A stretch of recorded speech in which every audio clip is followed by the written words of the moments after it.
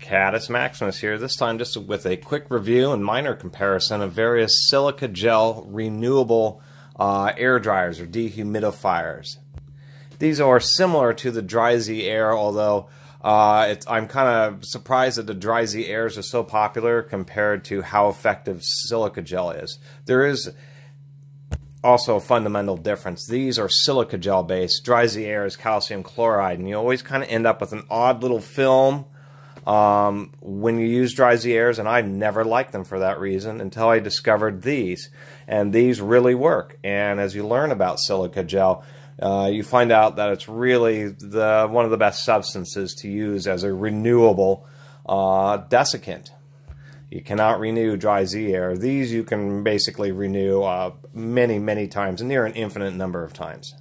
Silica gel is in all those little packets that comes in vitamins and electronics. It really is silicon, like beach sand, and it's just processed in such a way that it forms essentially a silicon and oxygen foam. And it doesn't absorb like, say, a kitchen sponge or a paper towel absorbs water. How these work is it's more like a mechanical system. They have these little these things are filled with the same kind of little silica gel spheres that you would find in any of those packets. The little really clear spheres indicates that it's a particular type of silica gel with a very small pore size in the nanometer range. And so they work, and I don't know exactly how to explain it properly because I don't really understand, the whole, how the molecules work. But these crystals are essentially a foam, and they have, like a foam, if you were to take a piece of foam and actually cut it all apart around all the little bubbles and lay it all out in the sheet, you would find that it makes a huge sheet. There's a huge amount of surface area. And so when I'm looking online, I found out that 1 gram of weight of dry silica gel can have in excess of 8,000 square feet of surface area, which is really hard to imagine. But that isn't a lie. That's actually the truth. When I was looking up online, is that these little crystals can have a huge amount of surface area, so the water kind of wants to be attracted, maybe through capillary action, if I'm saying that correctly, to fill in all those little microtubes and pores and holes that are on the surface of the silica gel. And so it can absorb more than 50% of its weight in water, i.e. a gram of silicon gel can absorb at least another additional half a gram of water itself. And being silica gel, it's very inert. There's nothing that is off-gassed or emitted in any fashion. The only times these emit anything is when you're actually drying them out. And so that's what's really great. One of the things about silica gel, and you can do this for cheap at home, you can buy, there's a brand of cat litter called Amazing Cat Litter in these purple bags, and it's like $10 a bag. And it's, 8 pounds of silica gel. It may not be quite, there's different grades, may not be quite the same grade that's used in these, but it still works great as an absorbent, often sold as silica gel cat litter. And you can just use that, and it will absorb water, and then you can put it in the oven at 250 degrees for a couple hours, and it'll dry it back out. The difference with these more dehumidifier-based ones is that they add a colorant. Now, as far as I know, any of the ones that are in these more consumer products are using a non-toxic kind of chemical. And the reason that is that you can also use cobalt to get it to change color when it absorbs water, and I don't think they use that in consumer products because of how poisonous cobalt is. But when they're wet and they absorb moisture, they turn pink. It's kind of hard to see on that one. It's a little easier to see on this one. And as they dry out, they turn more towards the blue color. And so ones that are actually designed for consumer use are pretty nice. This one, uses a slightly different chemical, but it's really dark when it's wet, and then gets kind of orangish, pinkish when it's dry. So I've had several situations throughout my life where I've had to store my tools, in a storage unit. Maybe not several, but a few times. And always worried about rust. And I tried those Dry Z Airs, and I remember that film, and I absolutely hated it. Those things were just disgusting, and then that whole tub just gets all disgusting. And I thought there's got to be a better way, and I actually randomly ran into one of these things at a thrift store, and then in researching it, found out what they really are. They're silica gel with a chemical that changes color depending on whether it has absorbed water. And then these are just consumer little units. They have lots of vents, and they have a built-in just electric heater. And say on this Remington unit and on this Eva-Dry, the plug is built right into it. And I will mention that I believe both of these units, they're both made in Taiwan. I think they're both made by the same company, even though they're, you know, obviously different. This is a Model 365 from Remington, and it's one of the smallest. This is a next higher capacity. It says high capacity, but it's not really high capacity compared to something that actually is high capacity.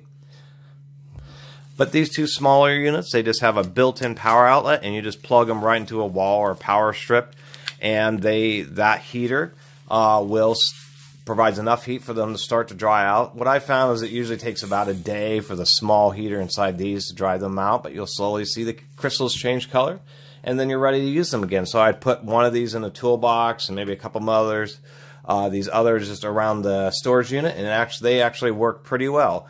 During the winter months, they would get filled up with water in, you know, a couple days. And I just plug them in for a couple of hours, and they dry out, and then you can reuse them. And it was actually really great. And that's one of the nicest things, is that you can just easily take these, plug them into the wall, and dry them out at your leisure. I will have to say that there is some other difference in of these, which is like this MaxxDry one. Is really powerful, and this thing actually will dry itself out in like 2 to 4 hours. It's really surprising. I was kind of curious until I really started looking. And like this little Remington one, you can see it's rated for only 22 watts. And they always warn you that it's normal that mild heat is generated, because that's what's inside here, just a resistive heater. They don't have any LED lights letting you know they're plugged in, and I kind of wish they did. But you can always tell that they're working because they get warm. And then this Eva-Dry is indeed a little more powerful. We can see its model number is the E-500, and it has a 26-watt heater. But it's still, both of these still take about a full day.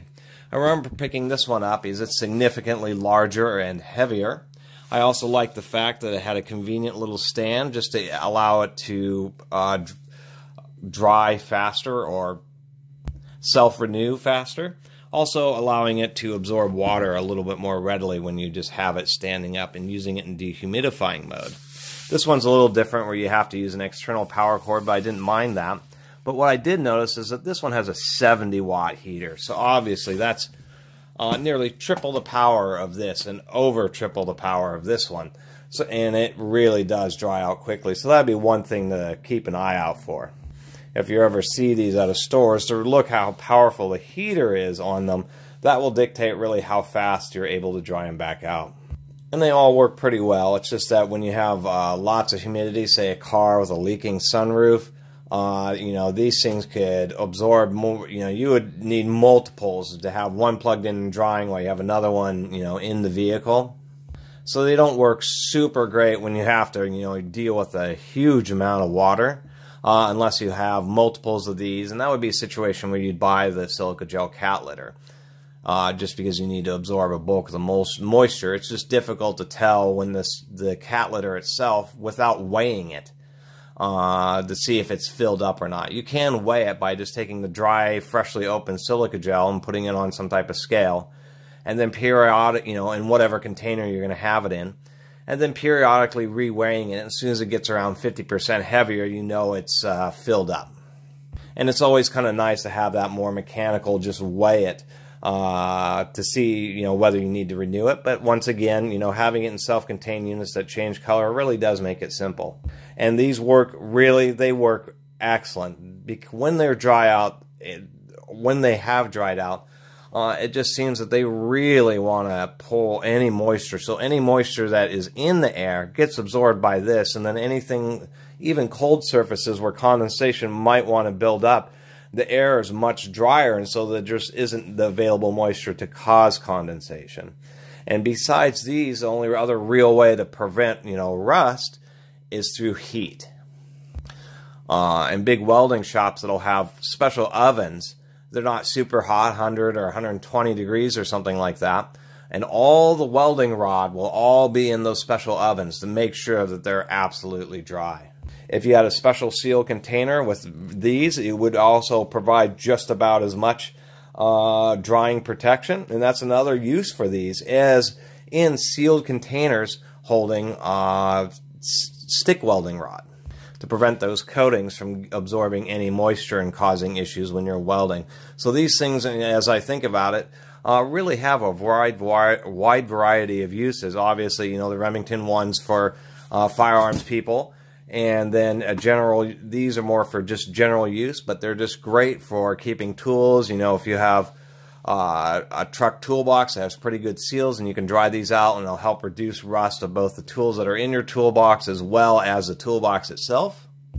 If you've had a car that used to have a leak and you fixed it, but these will work great in really pulling out the moisture, deep within, say, seats or carpeting.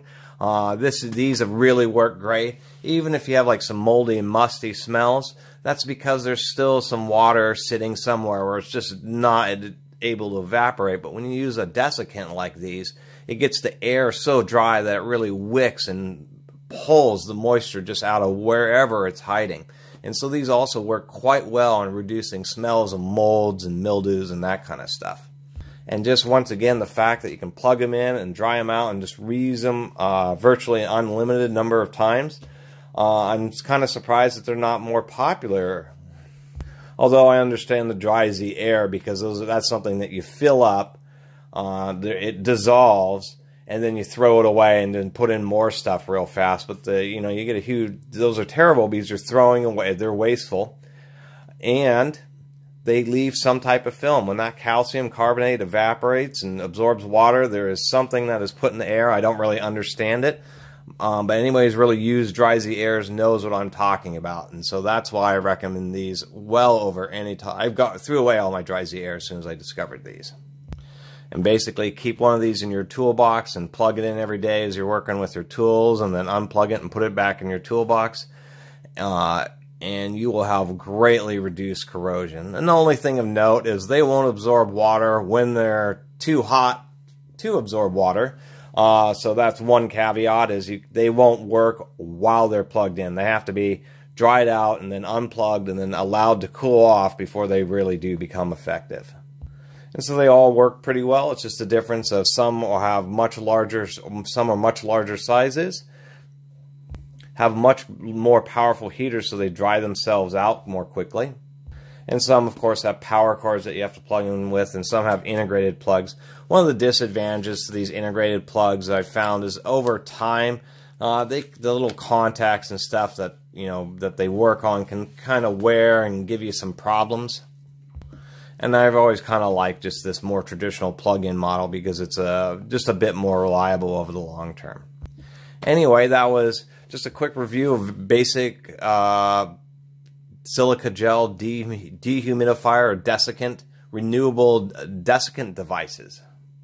And they really do work pretty well. If you've had some kind of spill, you can put one of these right next to the spill and blow a fan over it just so that the air is exchanging through the device a little bit more readily. It's surprising that you can just set this and a small fan next to a spill and it will still seem to pull out the water. The wet area of the carpet doesn't seem to be damp for a couple days. It's damp for half a day. They're really surprising how well they work. And one thing before I leave here is to mention is that when they dry out, every once in a while you'll hear a cracking or popping sound, and I'm not exactly sure what causes that, but I think because sometimes water kind of goes really deep into the crystals, and then when they heat up it makes steam. Since the pores in these, it's like a foam, are nanometer size, the steam just can't escape quickly enough, and so of course the pressure makes some of the crystals pop. And so that's one thing that I would mention, is that the crystals do kind of break apart over time as you go through heating cycles. And I suppose after thousands or even tens of thousands of cycles, as long as the heating element holds up, that these little spheres will end up breaking apart into a bunch of random pieces and may not have quite the same absorbing power. But I'm not exactly sure. I haven't ever used one of these where they've reached that point. I'm sure it'd take quite a long time to do so. Probably a lifetime. Anyway, that was just a quick review of these, just showing how I keep various tools and other things from rusting and keeping them extra dry, and these are the exact devices. These are just absolutely excellent. Anyway, that's it for this video, but I really appreciate everybody watching, And if you haven't subscribed, please do. Catus Maximus out.